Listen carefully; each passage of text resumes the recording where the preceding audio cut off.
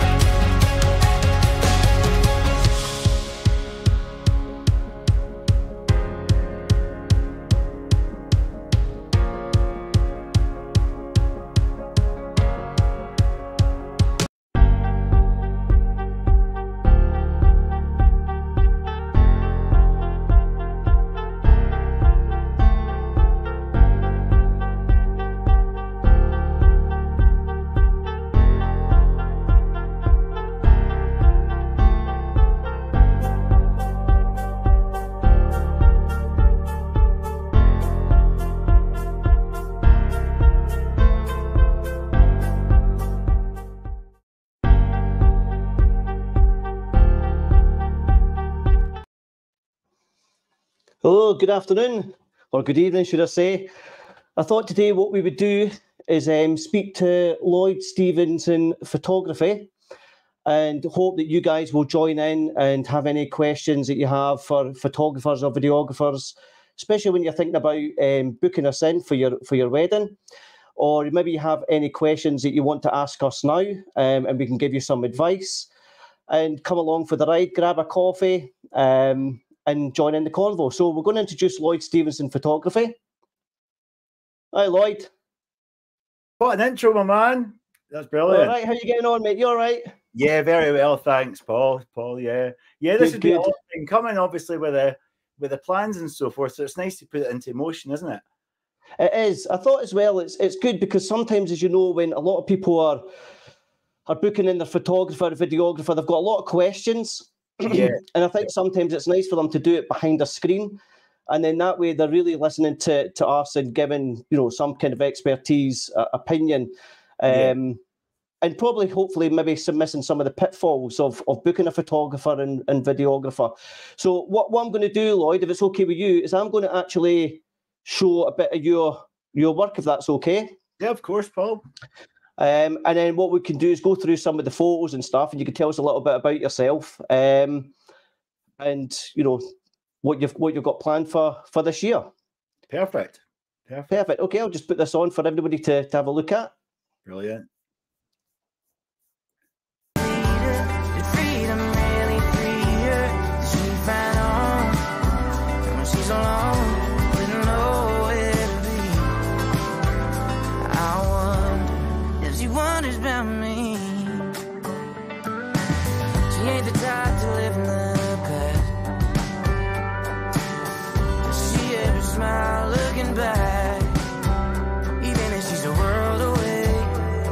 Part of us she takes. I wonder what she's doing now. She's doing it with. So that's some awesome photography there, Lloyd. Thank you. Thank you. It's really nice to see it on the big screen.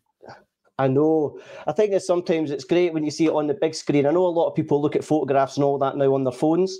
Yeah. So to see it on like the big screen, it's just nicer. Yeah. Plus, I love your style and your colours.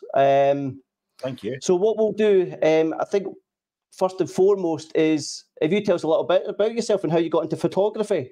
Yeah. Well, I'm 43 years old now. I've always been keen into photography, not professional level. As I was growing up, I was always taking photos, and I was also buying hard drives, storing them. This is going as far back as just the kind of wee budget cameras, the kind of family cameras, if you like. Yeah, exporting them and then keeping them, renaming them as like family and events and so forth. And it got to a level where the composition was there, and I wanted to learn more about it. So about taking creative photos and fast shutter speed, like catching fast moving things, stuff like that. And I'm really people orientated. Did my first wedding. And never looked back since. Yeah, that was. So I've done it full time since 2019. So where was your first wedding? My first wedding was the Gilly Do in Edinburgh. And was it somebody you knew, or was it was a second shooter for? So that was before then. That was for David Loudon, a really good guy. Oh, right, okay. Yeah, and he kind of showed me the ropes, and then I kind of just went on my own and kind of winged it. It's funny. No, it's all came really well. A lot of practice. I think a lot of photographers are, once they're happy, they feel like they'll just go out and do a job. But I just feel like every year I want to just keep getting better with light and composition, the whole shooting match, and it's and I think it shows that looking back over the years. I think it's funny because, like, when I first started, I mean, I was, as I tell all my bride and grooms, usually at the Zoom call, is I was an estate agent for 20 odd years. Yeah. And I had a good friend of mine, Dawn. She's actually my hairdresser. And, right. She'd asked me if I would do her daughter's wedding, and I kept saying, no, I don't do weddings. You know, I film property, but I've never done weddings before. And Dawn had said to me, she said, well, look, Paul, we're not really looking for a videographer. So if you come along, just film what you can. And to cut a long story short, I went out and I remember doing it and coming back. And what I did was I looked at all like the videographers in Scotland, and I started looking further field, like the American market and how the Americans did wedding films. And I was more probably struck in awe with the American side of things and how they did it. And I remember editing the wedding film and then coming back and then getting Dawn in with her daughters to have a look at it. And I remember talking to them, and I was going through that on the screen and saying, oh, yeah, that was really nice. And then I turn around and they're crying. Yeah, brilliant. Absolutely brilliant. Oh, the satisfaction that gave me from that moment on. That's the reaction, isn't it? Yeah, it was producing something that you know that they're going to keep forever. Yeah, definitely. And there's such an emotional attachment to their photos and their video, and that really strived for me to make sure that I got better at my craft. Yeah, and I knew from that moment on it was something I really wanted to do. Yeah, I think you've still got that American vibe in your work, which is amazing because you don't see that around here. Yeah, I think for me, it's always about trying to tell a story. Mhm. I always like to think, if I'm putting a story together and I give it to them in their wedding trailer or their wedding film, it just flows nicely from throughout the day. Yeah, definitely. So a lot of my wedding films is like storytelling. It's to tell a story of that individual, because you know yourself, every wedding's unique. Every wedding film is different. Every couple are different. Uh-huh. You know. Absolutely, yeah. So I think for me it was trying to make sure that I produced something like yourself that the clients were going to cherish and love forever. And it didn't matter if they looked at them today or they look at it at 10 years further down the line. They Yeah. hopefully get that same kind of feeling as they got the very first time that they looked at them. Yeah, yeah. And of course it'll need to withstand the test of time, which is hard to do. Yeah. I think especially, sorry, Lloyd, I think as you say, especially as when it comes to probably like yourself, like your edits, colour correction, colour grading, and trying to make sure that stands the test of time. Yeah. So definitely. that it doesn't matter what screen they see it on, when they keep looking back, the colours are true. So they're not seeing something like a colour shift from one screen to the next. Definitely, yeah. So I thought what we would discuss is, if a couple approach you to book their wedding, if you tell us what your procedure is, what the beginning to the end is. Yeah, sure. Well, if I hear from a couple, I email them back. Usually they ask prices. I forward them a website with the price package, and then if I'm free on their date, we'll ask them what their date is, which venue, and I like to organise a FaceTime, which is a kind of face-to-face similar to this, and they can kind of get a vibe off you, and a lot of the time they just want to get you booked in. Then I feel if they're like, oh great, love your work, glad you're free on our date, get you booked in, and then if that's the way they want to go, I'll wait till like a month before when the ideas are all fresh. So then when we have a FaceTime, we can like go over kind of all the kind of plans and so forth, and maybe ideas that we've not used before. And how do you find that people book you? Is it through like recommendation? Like a lot of my stuff is like recommendations. A lot of people that if I've done weddings for, maybe the bridesmaid is getting married, or I maybe get a message saying you did my sister's wedding or you did my brother's wedding. Really liked what you've seen, and try and book you in that way. Yeah, I love that, because when they do it that way, they've seen. I was speaking to a couple this week, and I did their friend's wedding, and they worked together. And when I did a FaceTime with them the other night, she says, "Oh, we've been talking about you all week and so forth." So they know the way I work, and they were really looking for someone who was fun. And on the day, I'm quite a laugh, I reckon. So yeah, rather than one of those old school just straight guys, just the fun stuff. It's just having a good crack with them. They'll joke, and it definitely helps. It makes them feel. At ease, and also it's a great day, because some of the couples that I've shot at their weddings now we're really good pals, and that's the way it should be, shouldn't it? Yeah, I totally agree. It's I was the same. I was at a wedding, and it was a shame the bride was hungry, and I kept going on about Buck's Bar in Glasgow. Yeah. She knows who she is, and I was like, I kept saying, "Oh, that chicken burger at Buck's Bar," and she's like, "Paul, stop it! I'm starving." But it helped, ease our nerves, and we just got talking about everything and anything, and talking about food. And I think you're right. I think sometimes you tend to find if the couple are really having a laugh, it makes our day so much easier, as well, because it feels like we're just going along and having a great time with basically friends that we haven't seen in a long time. Yeah, but I also think it makes the bride and groom feel so much more easier, which I think comes across on their photos and their videos. I was just going to say that. Yeah, definitely. And of course, suppliers working well together, like when we work together, it's just perfect. It's all smooth running. We know how each other work. And it's just a laugh. It's great. Yeah, I think that's really imperative. I think, as you say, because we've been doing this now, for a good few years, and we know how each other work. I'm always respectful of photographers and know that they've got to get a job done. You know, that they're there just as much as we are for the bride and groom.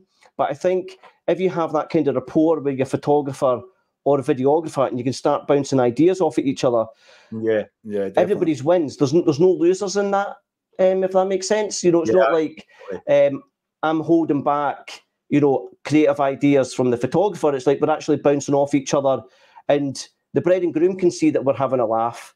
They're having a laugh, and the fact that we can bounce ideas, everybody.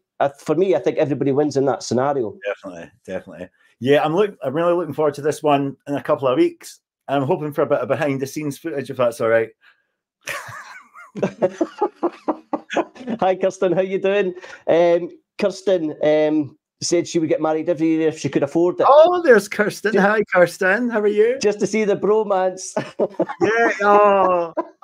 Yeah. Kirsten. I was Kirsten's photographer. Thanks for hi, Kirsten. And she tried to get you, didn't she? She did. Unfortunately, I was booked. I was gutted because Kirsten has recommended me to a few people, and I was gutted. I seen her at one wedding, which was a really nice wedding in Edsall, and I managed to give her a hug then and say thanks so much. I was like, any more, I'll have to start paying you, Kirsten, for recommending us. Oh, thanks, Kirsten. So Kirsten, we went to gardens. I can't remember the name of the gardens. Kirsten will fill you in. So it was beautiful. There was always all these beautiful colours. And on our way back to the venue, we seen this field, and it was just like a purple field. I don't know what it was. It turned out it was thistle. I was going to say heather, but no. But we got them in it. It was so nice. You just the purple with the blue sky. It was absolutely beautiful. Yeah. It's so nice to get like venues or places that like that where it gives you a lot of creativity. Definitely, yeah. So have you got like is there a venue that sticks out in your mind, or do you have multiple venues that you really enjoy going to? I've got, there's one that's close to me, which is probably my favorite. Is just the amount of grounds. So different ideas. You probably worked there 50 times, and no other, like the ceremony room is just iconic. It's like kind of old school, kind of lovely wood. But other than that room itself, it's just you can go up the back, you can go down the front. There's a pond down the front. There's a field up the back. There's steps. It's just pretty much endless. It's so good when you get that. Yeah. So that's Inglewood. That's absolutely beautiful. But there's a lot of good venues, not even just close to me, around. The whole barn wedding thing is a massive deal now, isn't it? Yeah. I find that I find the castles and the barns give you so much opportunity to go in and around the grounds for different feels. If you want something more atmospheric, you maybe only a 5 minute drive away. I'm just reading Kirsten's message there. We have to stop at the field on the way back to the hall. Yeah. Oh, she said it's her favourite photo. Thank you, darling. I hope you're both well. Yeah. Give it a share for us, Kirsten, if you don't mind. give it a share, yeah. Get stuck in. But yeah, I think you're right. I think for me, it's a lot of the venues. We're very fortunate on our doorstep that I'm based in, of course, near Montrose. So for me to get to Glasgow is like 2 hours drive, 2.5 hours. Yeah. To go north of Aberdeen's like an hour and a half, 2 hours. So geographically, if you go along the east down to Glasgow and stuff, you're a couple of hours away from some fantastic, awesome scenery. Yeah. So if what we'll do is we'll also discuss in regards to if a couple are thinking about booking a photographer and videographer. I would like to give my probably view on what to look out for or what to look for in your videographer. What would you recommend that, if you were booking a photographer, what would you recommend that they look for? First of all, I'd probably go by the quality of their work. Because you've got so many styles, you've obviously got your dark and moody, you've got your light and airy, which are two total. So one's super light, one's super dark, and you've probably got like myself in the middle, which is really colourful though. And I think, yeah, years ago I tried the whole dark thing, and I was like, that looks lovely, but it's not me. So you know, if you're in it for the long run, I was like, my heart really wasn't in it, although it did look really nice. And I kind of, the light and airy thing was never really. That's just kind of, yeah, just too whitey and bluey, too like kind of sky blue everywhere kind of thing. If you get me, and I just kind of met in the middle, probably TTL, which is true to life, but with a wee kick on it, with obviously rich colours. Yeah, the kind of pop. Yeah, I think you're right. I think if couples are deciding on who to book, for me, it's a couple of things. One is, of course, as we discussed, the recommendations. You know, if somebody's recommended you to somebody, I think that's half your battle. Because if a bride and groom have recommended a photographer or videographer, they've worked with them for the whole day, and they've seen the final product of what they've produced. That's it, yeah.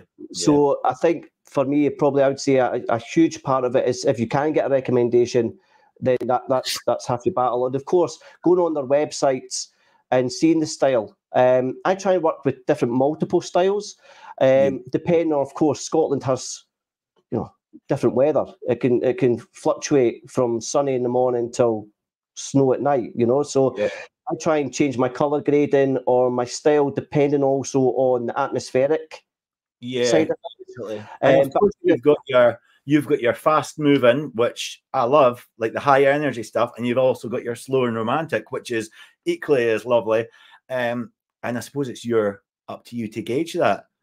I think you posted last because of the story, you kept it lovely, but your one before that was all superb transitions and like climbing up buildings and shooting along walls and like the wee girl with the emojis coming out of our computer. That was absolutely world class.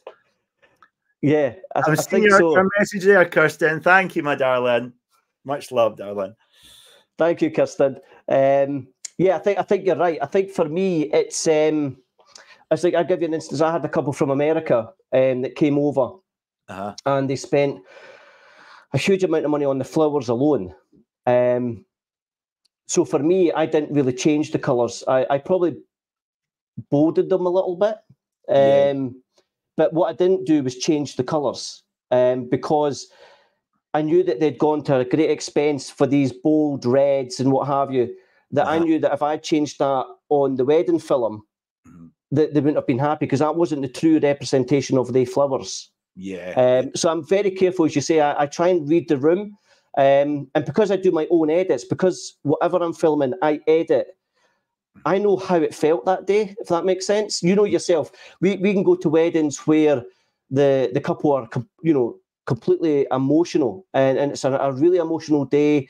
There might be different factors taken into play where it's completely emotional. And then we maybe go to the next wedding where it's all fun and laughter. There's not a tear shed, but everybody's just having one big party.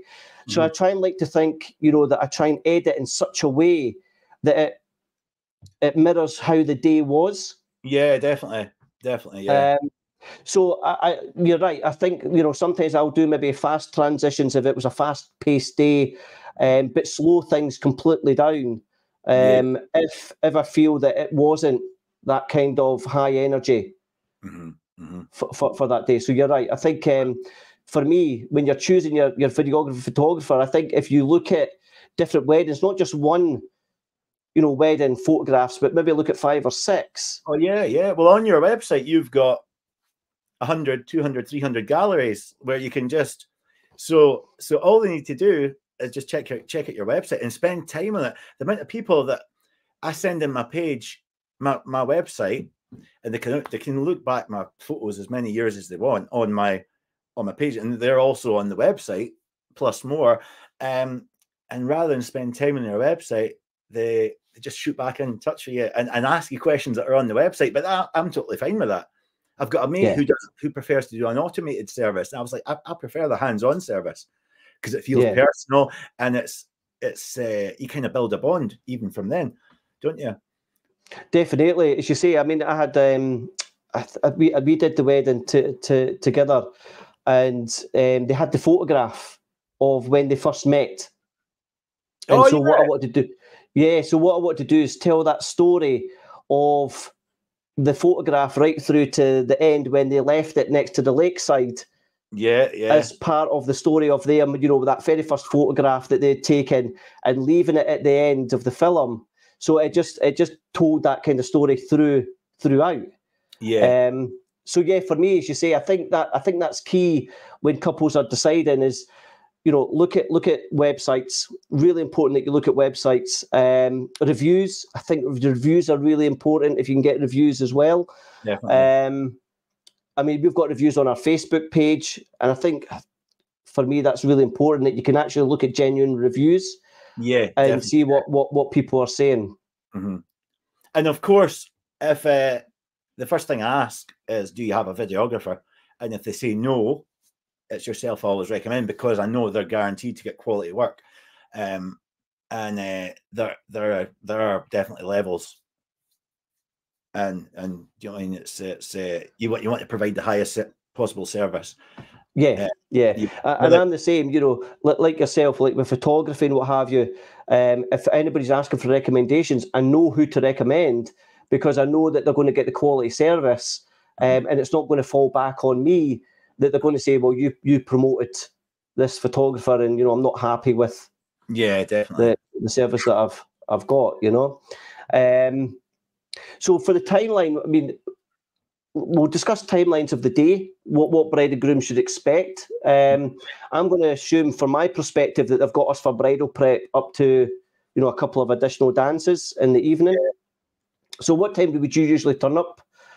Well, I used to go 2 hours before ceremony, but now I go 3 hours before. The reason for that is I don't want there to be any rushing about. And see if their bridal prep is not at the wedding venue, I'll even go earlier than 3 hours, just because I know it's an early start. But if I get an idea about taking the dress outside and hanging it somewhere crazy, you can do it with no kind of timeline stress. And also you can enjoy the day, I think, a bit more because you're not rushing about. And a tip I give to brides is to make sure they're ready before they should be ready, just so you can have your reveal with the bridesmaids and your reveal with dad. But then those 5 minutes just kind of on your own. It's the first time you've had your dress on in front of your photographer. Just some really nice photos next to a window, looking out a window, kind of stuff like that. And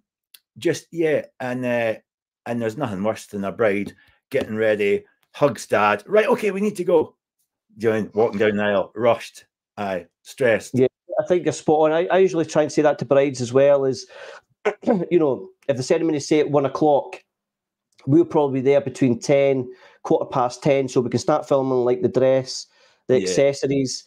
You know, if Dylan is with me, he'll, you know, film the bridesmaids, the hair, the makeup, and all that kind of stuff. And that gives us plenty of time to get the kind of footage that we need, but also make sure that we're spending time with the dress, the accessories. It's all these little things, you know, as well, that, you know, you end up forgetting. Mm-hmm. You know, the bride will forget these kind of little things, unless they're in a drawer somewhere that they'll pull out. But sometimes I've had brides that will come back to me and say, God, I totally forgot about these little things that I'd gotten, and the day was so crazy. So we're usually there, say, between 10, 10:15, start getting all these little bits filmed. And like yourself, you know, if the ceremony's at 1 o'clock, if they're doing a dress reveal with dad, we always turn around and say, look, you know, if the ceremony is at 1, you really want to have done your dress reveal no later than, you know, 12:30. Because that way they get that kind of reaction from dad, but they also get to spend a bit of time with dad. We will then capture some stuff with dad, but then we'll head off and start setting up mics and the ceremony and all that. But it also leaves time, I think, for you as the photographer to get more pictures of the bride with her dad, the bridesmaids, and, as I say, like on her dress completely by herself and what have you. Yeah, totally. I think sometimes the difficulty is like what you say, you know, if the makeup artists or hairdressers run over ever so slightly, and it could be because, you know, there's so many you know, maybe so many bridesmaids, and we always know that, you know, things always don't run on time. Mm-hmm. But I think, as you say, if you end up like, you know, you're hugging dad, and then all of a sudden you're running down to the ceremony, it's that kind of little 5 or 10 minutes you'd have just like to spend with dad by yourself, or your bridesmaids to have a little drink and just soak in the whole atmosphere of having your dress on. This is what you've been building up to. It's almost like a key point of the day, isn't it? because you're so emotional. Usually a wee tear, hugging dad, and then it's basically whisked down the aisle, and it's like panic stations for them because they're still kind of thinking that it's all just happening too fast that little bit. The last hour of the last hour of bridal prep is absolute crazy, isn't it?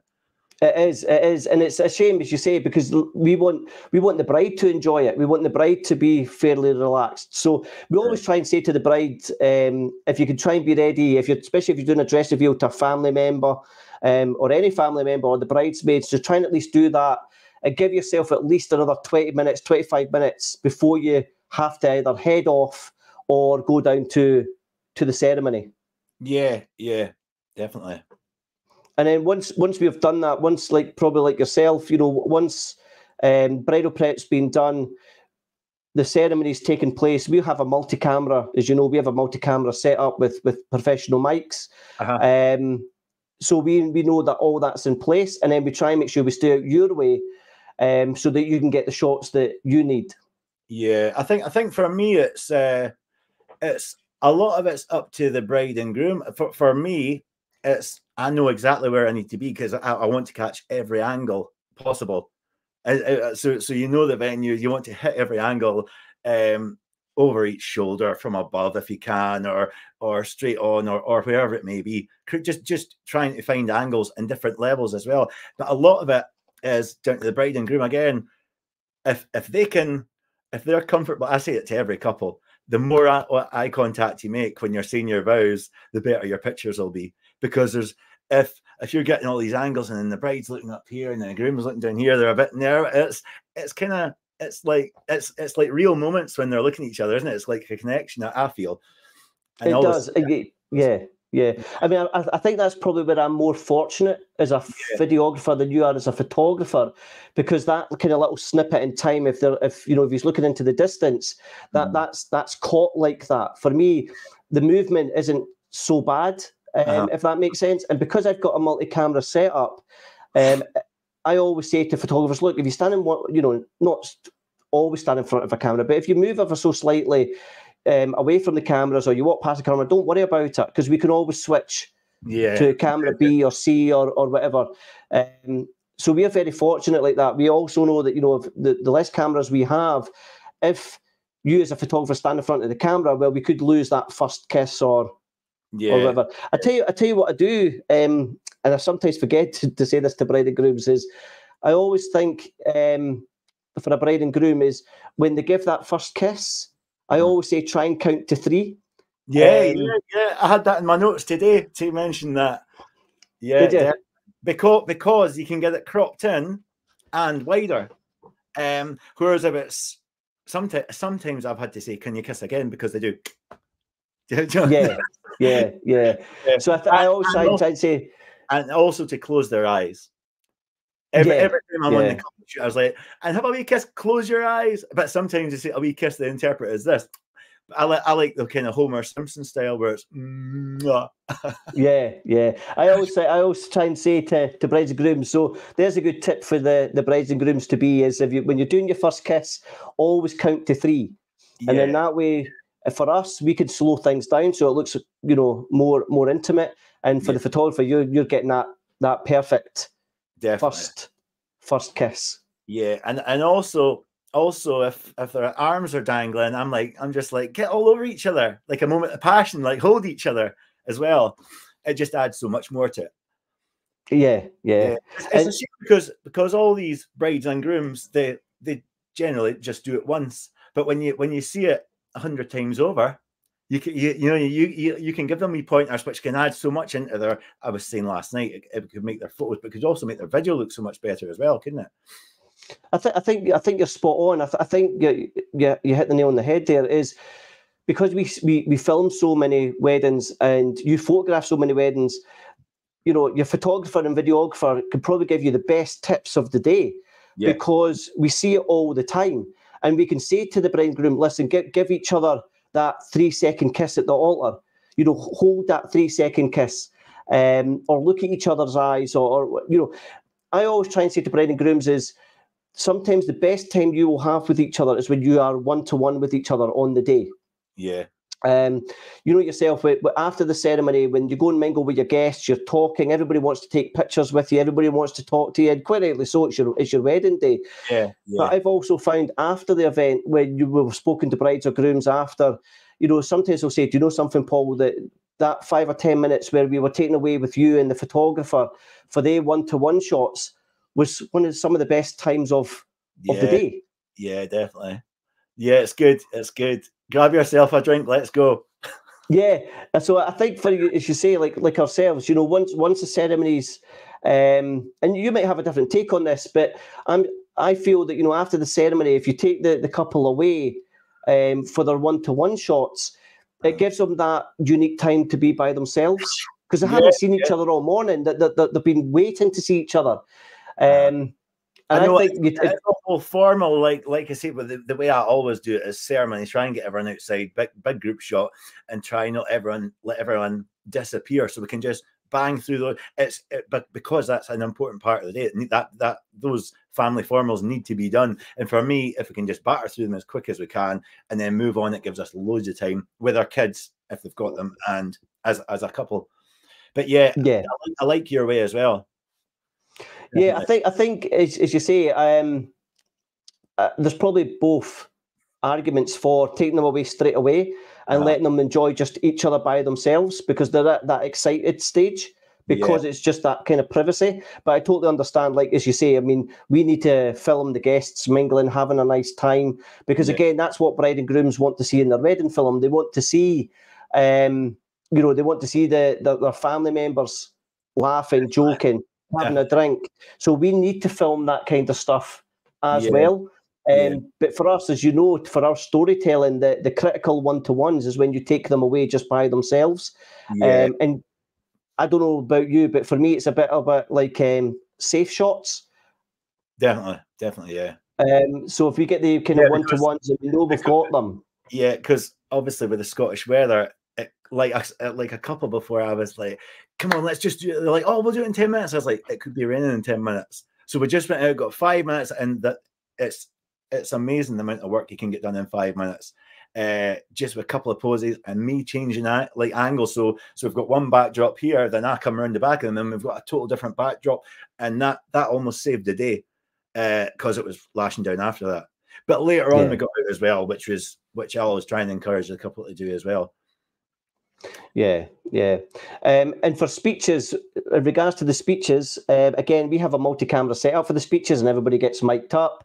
And again, for yourself, I see you know, like a butterfly fluttering from left to right and all that to get all the kind of nice shots for the speeches. That's it. Yeah, it's all about catching moments, isn't it? Yeah. It's kind of get the structure, then target obviously the speaker and the person they're referring to as well, but generally is the bride or the groom. But it's a nice touch. It's like you say, once you've done it 100 times over, it's you know exactly. And generally, the better the speech, the more the laughs, isn't it? Which is nice. Yes, and you get the kind of nice moments of the guests laughing and joking and what have you. I'm going to look at some of your photographs, if that's okay, Lloyd. Sure, yeah. And you could tell us, you know, how you did it, because some of the shots are cracking here. So I'm going to do this one first. I don't know if it's at a wedding or maybe it was at an engagement. So it's this one here. Yeah, that was a couple's pre-wedding shoot. That was obviously at Forth Road Bridge, South Queensferry. They were getting married. It's actually my next door neighbour's brother. They're absolutely lovely. And this was just at the end. We'd already been down this way, but just with the mood, it was getting really dark. That was just one flash. It was an 80-200, which is a really powerful flash. Generally, when there's a lot of light behind the subject, which there is there, you need to light them up to separate them, or they'll just be kind of silhouette-like. Yeah. That was just a nice. It's a beautiful photo with the bridge. The composition there is just absolutely spot on. See the way they're in between the posts perfectly. Yeah. It's that one really stuck out in my mind, that photograph. And we went because of the lines. We went back there for their wedding pictures as well and got very similar. There was one the other side of the water, just over like 20 paces to the left, with a boat in the background, which is beautiful as well. but it rained. It rained. We had a 2 hour window, so it was a small wedding they had, and then they wanted 2 hours of photos, and it was lashing down in South Queensferry, miles away from our car, just like a couple of flashes, one over each shoulder and a tripod, 2 cameras, and they had an umbrella. And we stopped for a coffee, and we grabbed the wedding dress and just wrung it out. But no, a lot of the photos, 90% of the photos, it didn't even look like it was raining, because there was a lot of Photoshop done, because I knew they wanted a changed skies about. I try not to do all that now, but just to give it just as a different variation. Yeah, so I mean, it's a beautiful photograph. Thanks, and it's good because that was featured on MagMod, that photo. Oh, was it? Yeah, which is this is the company I use for all the kind of soft bits to put on your flashes. Right, okay. Your grids, and obviously it's just all magnets, but it all helps shape light. Yeah, it's a beautiful photo, and I think we're lucky because a lot of the times, I'll say to brides and grooms, of course the Scottish weather can be so unpredictable. Do you want to go out? We never force a couple to go out. If it's horizontal rain, we don't want to go out. Because equipment can get wet and destroyed and what have you. But I think it's nice when couples try and go out for even 5 minutes for that kind of atmospheric kissing in the rain shot. Get that umbrella up, get it whisked away, get it back up to them. I think it makes a difference. Yeah, I agree totally. I love a rain shot, especially in the dark. I did one. I did my first one a couple of years back, 2-3 years ago. It involves like 2 or 3 flashes to backlight the rain. So anything translucent it's almost like a kind of Star Wars effect. Nice one. That's Memories by Movie. All right, how you doing? Memories by Movie. Oh, there you are. How you doing, thanks for coming in. How you doing, my man? If anybody's got any questions, if any brides or grooms or brides to be have got any questions, please don't hesitate to jump in, and we'll try and answer any questions that you've got. What we'll do as well is I'm going to call up another one of Lloyd's. This one I absolutely love, Lloyd. You can tell us about this one. Oh yeah. That was my good friend Ewan's daughter's wedding. Ewan's been a photographer for 20 years, and I got him into weddings. He's been a second shooter for me quite a lot. So this was his beautiful daughter, and I really wanted to. The sky was lovely, and we seen all these. What are they? Daffodils. Yeah. You took it. I just saw nice plants. So that was at Ruffletts in St Andrews. That was my first time there. That was a cracking venue. Outdoor ceremony. When we went away to St Andrews Beach for the couple photos, then came back to the grounds. And so I was lying on my back with a 15mm lens on, which is super wide, pointing straight up. And so I had 3 of those flowers around my lens. I had 2 people holding them, so it looked like I was in the ground. And Lauren, that was it. It was Lauren, and she reached for one, and it was just, I was like, look at it and smile. Just a lovely. There was quite a bit of flash. It's a cracking photo. Because same again, there was a lot of light behind her, so I was trying to make her pop. And then this one here. I see that, Alan. We'll get around to that shortly, my man. Definitely. Hope you're well, buddy. What we'll do as well is we'll get around to that, Alan, mate. Yeah. This one here. Again, I absolutely love this photo. Lovely. Yeah. That was just the perfect time of night. That was the start of January. The couple were getting married in Falkirk in the registry office, and they were coming out. It was like a twilight wedding, 4 o'clock wedding, and they said, when we come out, we'll just get some photos outside in Falkirk Town Centre. And it was me that said to them, I says, come on, let's go to the Kelpies. It's 5 minutes. There's nothing really fancy about a town centre, kind of with shops everywhere. So we headed out there, and the staff at the Kelpies were great because they had shut up, but the couple phoned in advance. So they kind of put like one of those timed barriers that go down so you can drive through. Yeah. yeah, and we shot down. I had an assistant, but the driver that was driving them, he held a couple of flashes for me, and a light stand and a tripod. I didn't even set up the tripod. Hello, son. You okay? Come to see home. So it turned out it was we were there 5 minutes and we absolutely nailed that and some amazing shots. So it's a beautiful skyline. That yeah, perfect time of night. It was like literally 5 minutes before it got dark, and that I love that time of night because the clouds just pop so much. And they've got so many different photos to that because the kelpies obviously changed from turquoise to red to purple. So I could just get popping away. Yeah, this one here as well with the kelpies. Yeah, there you go.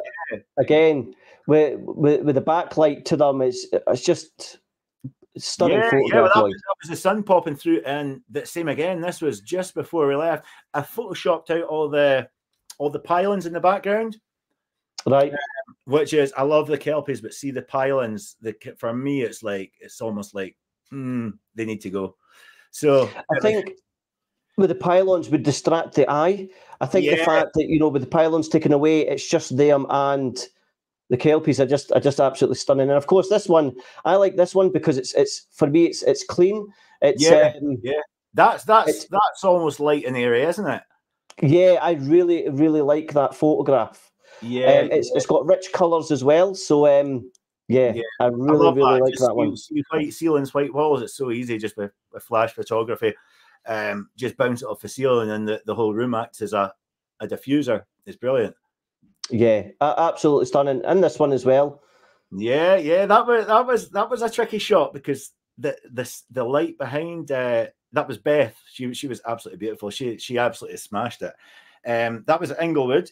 And it was out, and then I was trying to get the shot, but I had my most powerful flash trying to come from like 3 o'clock. And just because there was so much light behind him, and then it was that took a lot of editing as well. Because but obviously that's the power of editing. It's bring all the colors to life. And I think you're right. I think without the editing and without the light in there, she would have been completely dark. Yeah, she was just a silhouette. Yeah, basically completely dark. But the fact that she is so bright and the sky isn't overblown, you can tell that took an edit. You can tell that's not just. Hello, Claire. We've got some of Claire's photos in here as well, haven't we? Oh, let's have a look. Yeah, the couple we've got Claire and Pete with the sparkler, and we've also got the confetti, the smoke grenades. Ah, you got them as well. Yeah, that's Claire there. Hope you're well, Claire. What we'll do as well is we'll look at this one. Oh yeah, brilliant. That was I really like one. I like the one that they're driving away and they've got their hands in the air.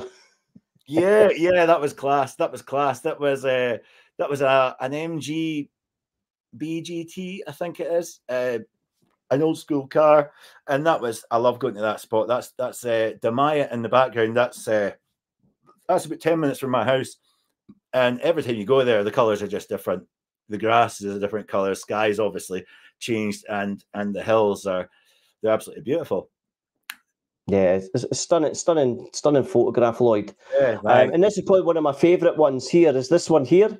Yeah. Well, that was there was a bit of story to that one. That was that was up in Loch Lomond. That was Jackie and Grant.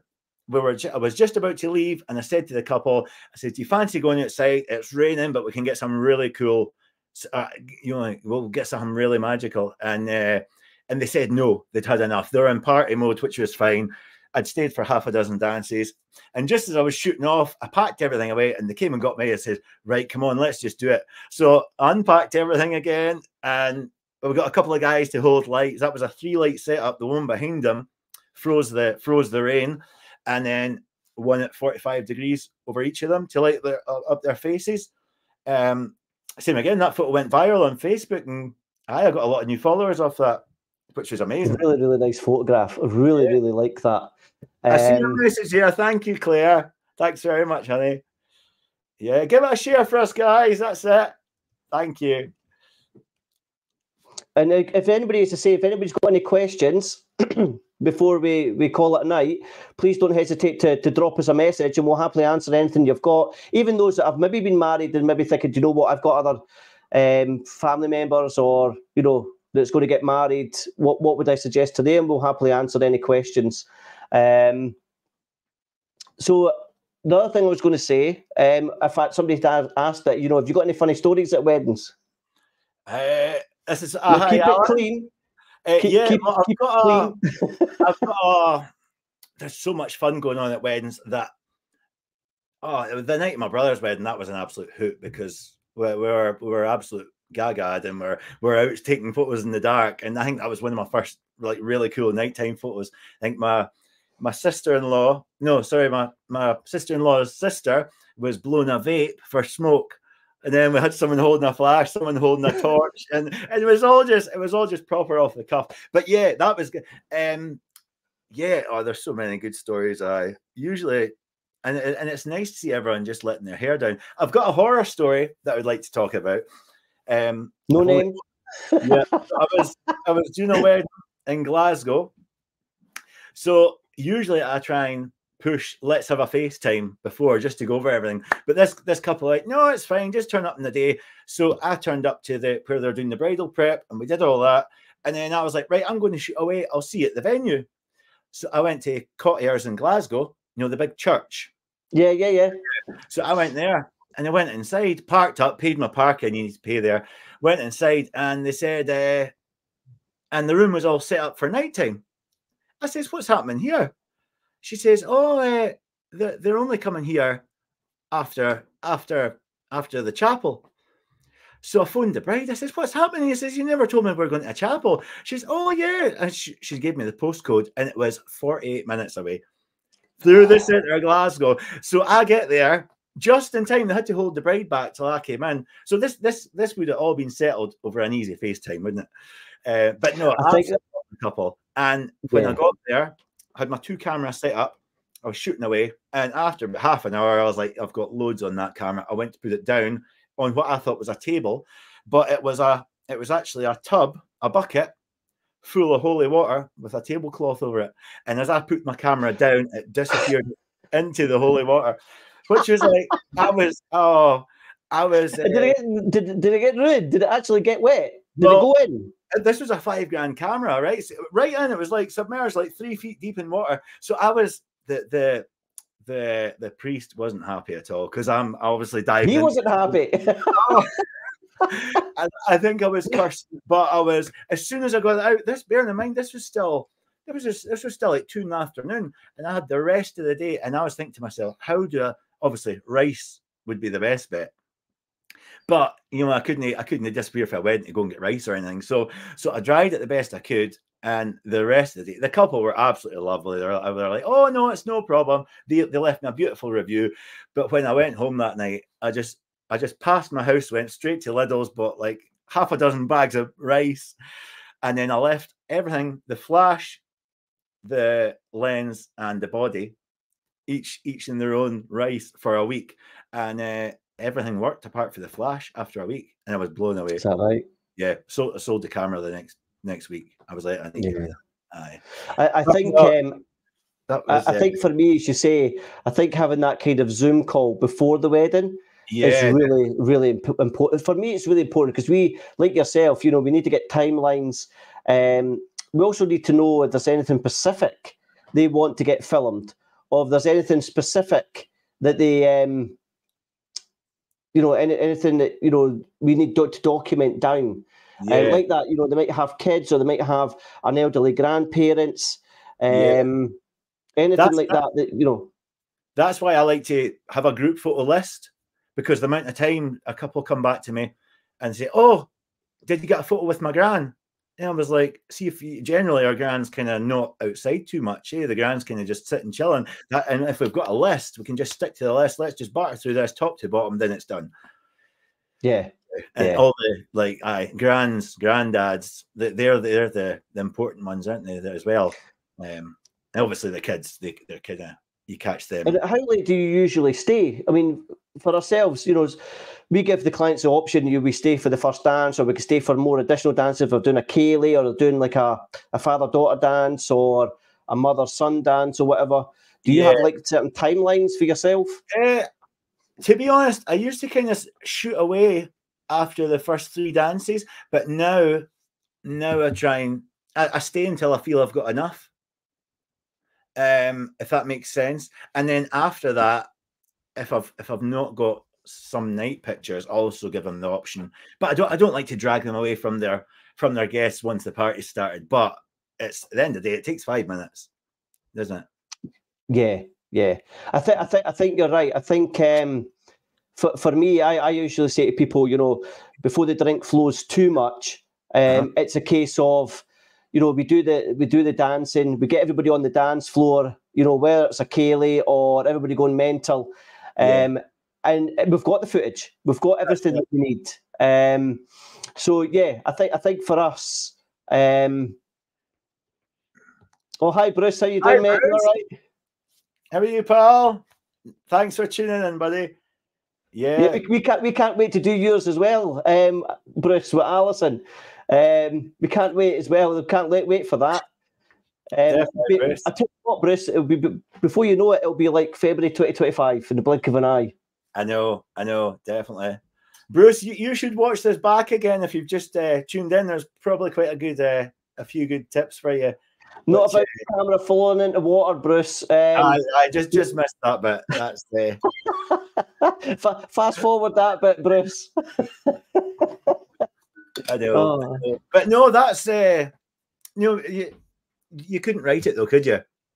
No, and as Claire says, I mean, I think, you know, somebody like Claire that turned around and says, you know, you managed to get my gran out, and I'll be forever grateful for that. I think sometimes that's the difference between having like a good photographer to an excellent photographer. We sort of like know the importance. Probably like yourself, Lloyd. When I'm filming, I always try and film in a way that what I would want to see 20 years down the line myself.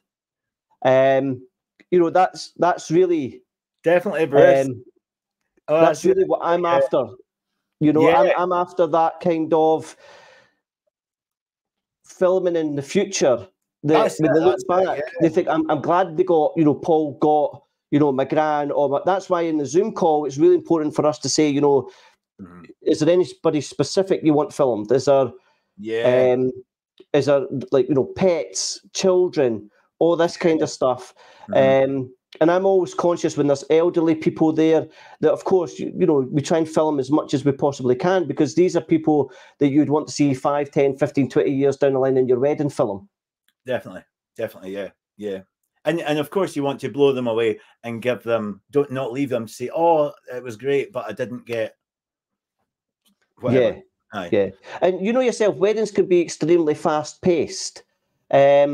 For us as photographers and videographers, the day can be stressful because timelines, if timelines run out, you know, if you all of a sudden, if you are behind, you know, if the bride and groom or the ceremonies ran behind, or if things are running late, things can start happening at a completely rushed pace. But like as Claire says, you know, to know the importance to still take somebody out and spend that time, it's something that they'll never get back.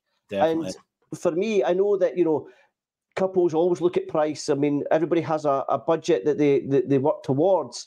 But I think sometimes that's the difference sometimes between photographers and videographers is, you know, what are we trying to get out of it for the client? You know, are we filming for filming's sake, or are we filming to try and make sure that you future-proof the scenes that you filmed for 5, 10, 15 years down the line, that look back and think, do you know what? I'm so glad they captured that photo, or I'm so glad they captured that footage. Yeah, it's definitely a feel-good factor. See, when you catch them kind of magical, it's really good. Yeah. So thanks for that, Claire. It's so nice to hear. Speaking about brides running late, Kirsten, I don't know if she wrote in the comments, I don't know if she's still here. She was 35 minutes late. And we still got her. We still got her in the purple field of thistles. That's shocking, Kirsten. I should charge like a per minute rate of like £50 a minute every minute that you're late. Oh no, I know. No, that was why it was a standing joke that we managed to get so much done on the couple front. The whole wedding party came away to these grounds, which were like 15-20 minutes away, to get like group shots, which was great. And for I'm just having a look here for editing time. So we've now done the wedding. So me and you have been out to the wedding. We've basically totally destroyed it, Lloyd, by having a laugh. Right.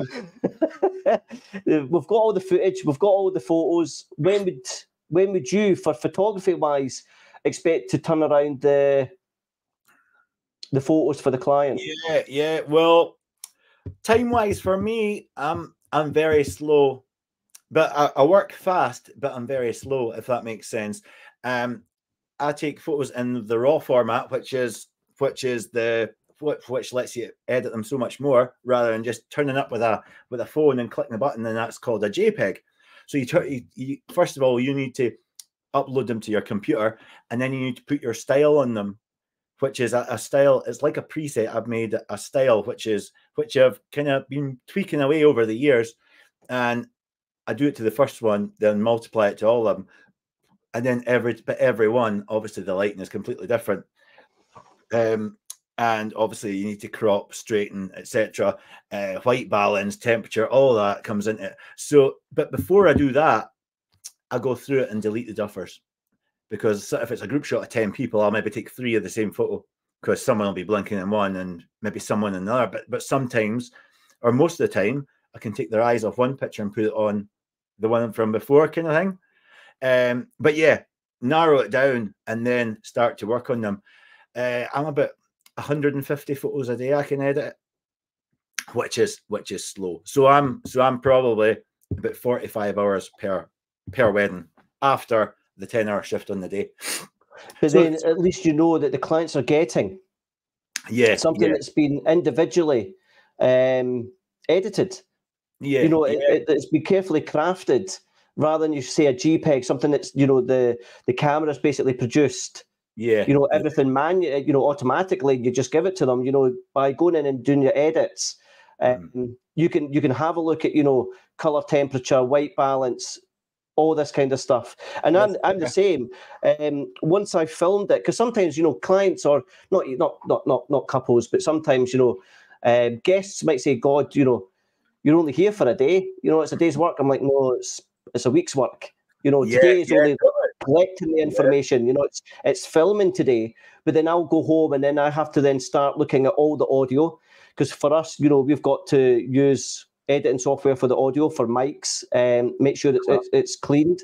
Then we've got to make sure that we've got all the sequences in place, and then we've got to make sure we try to tell a story. Then we've got to color grade, color correct.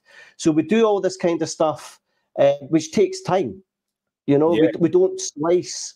We don't just take shots and then slice it together and then just give it to the client. We try and tell the story. And then, of course, sometimes with the wedding film, that can take even longer. And without clients actually knowing, there could be hundreds of sequences within that film, because the clips might only last 2 seconds before it switches to another clip and then another clip, and so on and so on.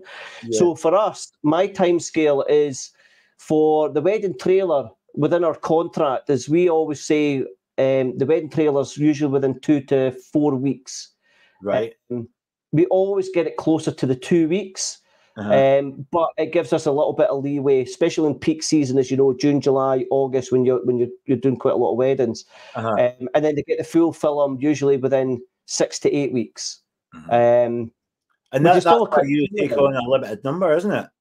It is, yeah. We take on limited numbers because we know that if we would either have to outsource our editing, and I really don't want to do that, because I know how we discussed earlier, how we felt, the day went, whether it was a romantic day, whether it's an emotional day, whether it was a fun day. So I'm editing in that style for the couple.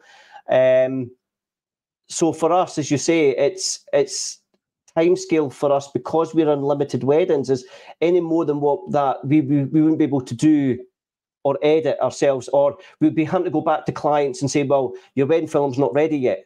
You're going to have to wait another 2 weeks or another 4 weeks. Yeah.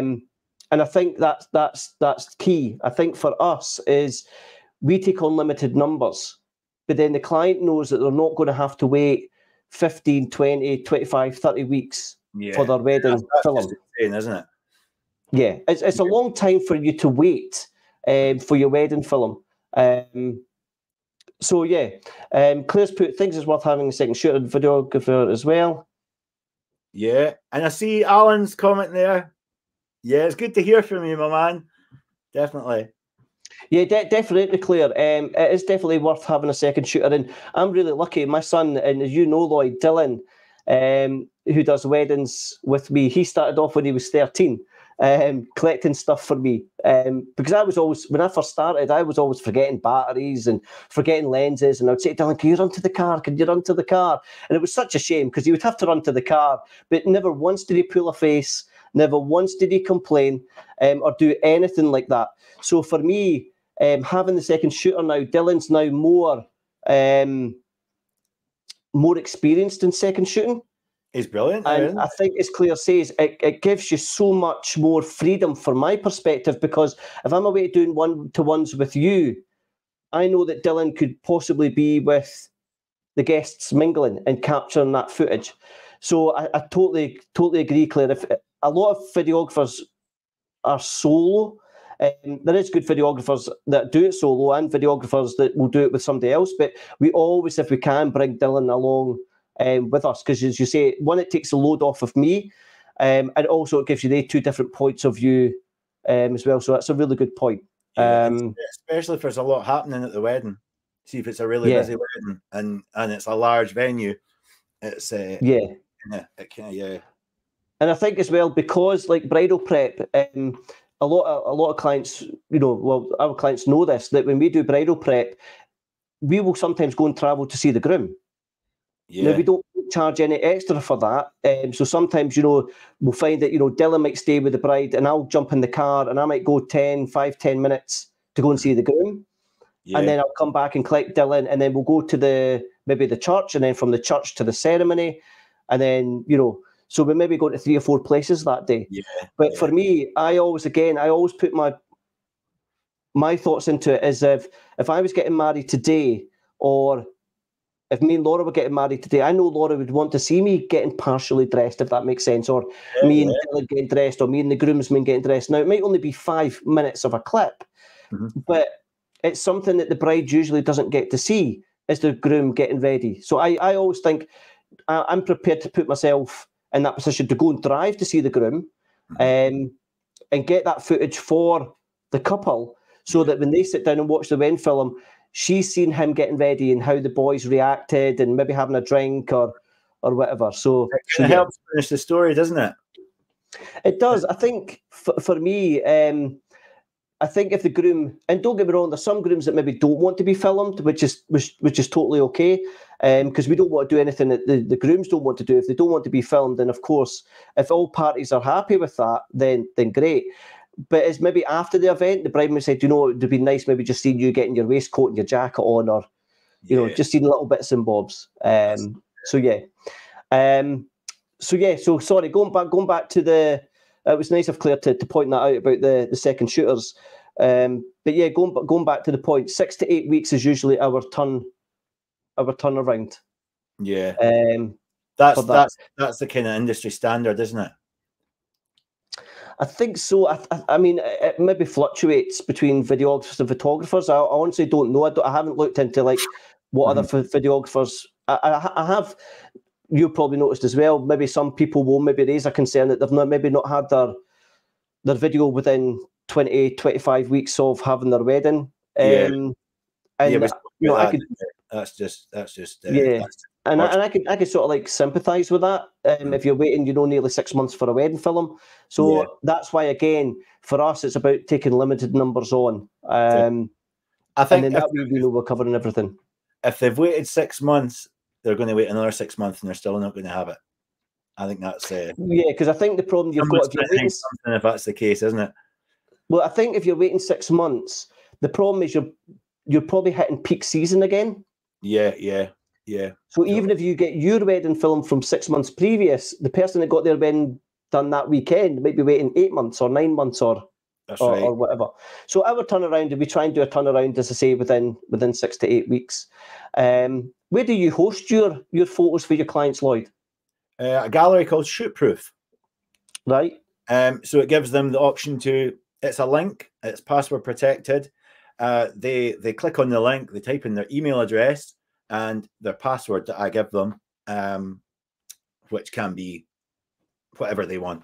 And they can download their photos, and they can also share the photos with their guests. If they want, they can also buy prints off the gallery. And it's a company I use called Loxley Colour, who are unbelievable with prints. And it gets delivered straight to their door. They choose the size. Okay. Yeah, so they choose the size, and then I need to okay it from mine just to make sure the top of their head isn't chopped off or whatever. And yeah, they also do canvases, and then if they want albums, generally they'd come to myself and we would arrange their favorite 60, 70, 80 photos, and then I would make it up on the software, and then I would show them what it would look like. If they want any changes, then we can do that, and then once they're happy, we send it off to print. Yeah, and there's a range of different cover materials and page thicknesses, and obviously album sizes and box engraved. It's a world-class setup. It's oh, excellent. That was really nice by Memories by Movie saying this is a great idea. Yeah, definitely. It's nice to hear, and it is. I totally agree with them. It's nice to hear. Sometimes, as you know, when you go to a wedding, and you're speaking to you won't speak to another photographer, and I don't speak to another videographer when I'm at a wedding because I'm the videographer. So there's not another videographer there. Right. It's sometimes nice to hear how other suppliers within the industry cope with weddings on the day, and I think a lot of us probably have the same experiences. Sometimes the same problem solving that we have to do with each other. But I think for me, and you're probably the same, Lloyd, is I've been very fortunate to work with some excellent photographers and some excellent suppliers, where we're all there for a purpose. Definitely. And they also know that it's key that we work really well together, which I think is more than half the battle. Yeah, I know it's so easy to find that you can be working with someone that's had a bad day, and you just like stare at their way. You're fighting for the center spot, aren't you, in the first kiss kind of thing, rather than just working together. And it's just a joy then, isn't it? Yeah, and I think you're right. I mean, sometimes I'll always try and communicate with the photographer.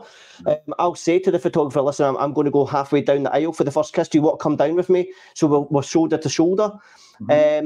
And sometimes what I'll do is I'll even put my arm around the photographer so we're walking back together so we're not tripping up. You did that the last time with me. I probably cuddle you too much, Lloyd. I know. I was like, what's happening here? You're like, why is he cuddling me? But I think if I always try and have that kind of courtesy straight away with the photographers to try and build up that rapport. Because I am one of these kind of probably videographers that like to contribute. As you probably know, I'm not kind of one of these kind of videographers that just shoot off your shoulder and just take your call and your lines. I usually always try and contribute something to the wedding. Definitely. I see Claire's written there, I booked Lloyd before I booked my venue. That was that was some day, Claire. Yeah. That was up there with the best. Yeah, definitely. Same too. Yeah, I think. Well. But I think that's a really good point from Claire and Bruce. Though is I've had some couples that have wanted to book me, and will say, Paul, I've just booked my venue. Are you free? And I'm maybe gone back and say, no, I'm sorry, I'm booked that date.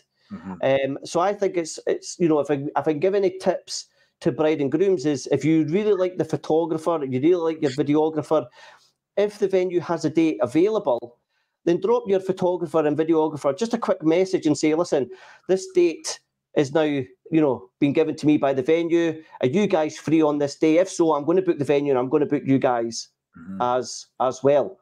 And then that way you've got your main suppliers that you want. I think sometimes for me, it's your photographer, your videographer are one of the most important suppliers you will have on your day. because after the wedding, your photography and your video are the things that are going to last for generations to come. That's it. Yeah. You know. So yeah, I'm glad Claire and Bruce brought that up. I think it's really important if you see somebody that you like, videographer, photographer that you like, find out their dates, see if they're free. If so, get them all booked in, and you don't have to worry about it. That's it, and it's nice. It's nice getting it in the diary, and kind of as a supplier, you can almost like I've got like for instance Bruce's wedding coming up. I'm absolutely buzzing for that. I'll be with you as well. Bruce and Alison seem absolutely lovely. It's just, and it's going to have a kind of winter vibe about it as well. So yeah, like you say, once it's in the diary, start looking forward to it all together, and then like you say, bouncing ideas. And once you have the FaceTime, you've got a wealth of knowledge on all our plans. Yeah, I totally agree. And I think Claire's right. I mean, you have to be quick. I mean, we're fully booked. I think we're fully booked this year. I think I've got one space, if I remember right, one space for this year, and almost 50% booked for next year. And now got bookings for 2026. And I think a lot of brides and grooms as well, like Bruce, is thinking, do you know what? Let's get this. All right, Tommy. How you doing, man? I think it's a case of, like as you say, Lloyd, it's getting these suppliers booked, and then you don't have to worry about it. Definitely, yeah. That's it. So I think that's almost us. Yeah, that was good fun, Paul. That was yeah. I think it's nice. You know, I think it's nice for couples. Sometimes couples have a lot of questions that maybe are scared to ask, or maybe they've not thought of. And I think sometimes, you know, just having a bit of fun like this, nothing serious, coming on, discussing our days, discussing when the best time to do like dress reveals and what have you, that first kiss, that important 3-second first kiss, looking into each other's eyes. It's all really nice important stuff. Yeah. So if you've just tuned in and you are getting married, I'd advise you watching the whole hour and 18 minutes. God, is it that long? I was saying to you, Lloyd, I was like, Lloyd, if we manage to go do 15 minutes, it will be okay, you know. Oh, it's been great. I was a nervous wreck when I first switched this on. Yeah. And obviously, this is your 001. Yeah, next, I'm looking at getting. I'll just tell you who I'm getting. Caitlin Kiddie Daycare. Right. I'm hoping to have Caitlin on. Caitlin, I've met a couple of times at weddings, and what she does is she is a nanny and babysitter for weddings. Yeah. And I think that's probably something that's really interesting for couples. They might not have little ones themselves, but they might have guests coming with little ones. And I think it's to try and keep them entertained and what have you. So I'm trying to organise this with Caitlin. I was going to make it for next Wednesday, and then realised I've got a wedding on Wednesday. Oh, yeah. Yes. And then I see you the following week. Yeah. I suppose a 2-week gap is pretty fine, isn't it? I know. I'd be more worried, Lloyd, if I'd done this with Caitlin next Wednesday and I got a call from the bride asking where I was, saying, you're not meant to be at my wedding instead of doing this call. You know, no. This live stream.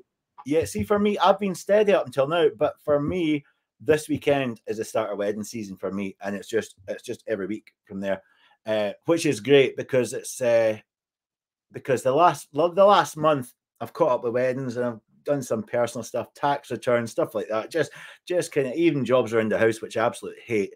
But now that it's back on, it's like every day I'll be computer in front of me. I see Claire's just put, my Pete wanted a horse in her pictures. Lloyd got us a horse in her pictures. LOL. Yeah. What was it? A real horse? It was a Lloyd photoshopped horse. But it looked great. Yeah. So they wanted a horse in the field, and so I put the horse in the field. But it looked 100% amazing. So I gave them obviously the picture without the horse and the picture with the horse. Just Oh, because that's so nice. because when we met up, he says I would like a big black horse in the background of one of our pictures. So see that's when you go above and beyond. Yeah. That Right. was a Tim Burton themed wedding. So I was messing about with camera EVs to get the sky like really, like even in camera, the sky just looked like Tim Burton, like Beetlejuice. It was amazing. And Was it good? yeah, and when Claire got her pictures, they were and her wedding video, video was class as well, absolute class. Yeah, Good. What a day. Yeah. Aye, but no, if you're happy with that, Paul, that's Yeah, I think we'll wrap it up. And thanks so much, Lloyd, for joining me and coming on. Yeah, and thank you everyone for tuning in. That's much appreciated. Thanks everybody. And as I say, if you're watching this for the first time, or if you've just tuned in, why don't you go back to the beginning and watch it, and hopefully we'll give you some hints and tips. And as I say, hopefully we'll have Caitlin from Kiddies Daycare on next time to talk about her company and what she does for weddings and looking after the little ones. Yeah, and I see Alan and Tommy in the comments. You could have them as future guests. Well, listen, if they want it, drop me an email, guys. We'll get you on, no problem at all. Absolutely no problem. Anybody, in fact, any suppliers, anybody that wants to come on and chat about your company or whatever, please just drop me an email, and I'll happily invite you on. Yeah, all right, so we'll give it a day. Thanks so much, everybody. Thanks so much, Bruce and Claire. Thanks, Memories by Movie. Thanks, Tommy, for tuning in. Don't forget our lovely Kirsten, who always drops me a wee message now and again. And as I say, anything else, just drop me an email. Okay, Doc? Lovely. Thank you, guys. Right, thanks so much, mate. Yes. We'll get you on again, all right? Lovely. Same time next year. Same time next year. No, just whenever, man. Definitely. All right. See you later. See you, Alan. Cheers. Bye-bye. Thanks so much, guys, for tuning in for that. Hopefully you found that informative with Lloyd. It was more just to have a bit of fun and give you a bit of insight in regards to your wedding suppliers and when to book us and what have you. Any questions, don't hesitate to drop me a message or visit our website at robertsonstudios.co.uk, and I'll happily come back with any answers to questions that you might have. Thanks so much again for everybody for tuning in, and hopefully we'll see you next week with Caitlin. See you later.